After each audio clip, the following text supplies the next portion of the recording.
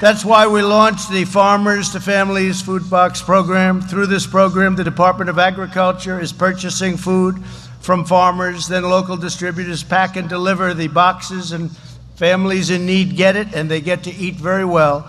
We're tremendously grateful for the 185 employees here at this facility who have packed roughly 7,000 boxes a week.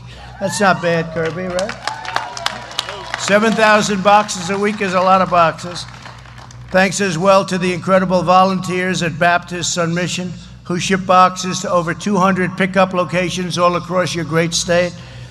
With your help, in just 3 months, we've delivered over 1 billion pounds of food, providing more than 100 million meals to Americans most in need. And this is a program that just got started.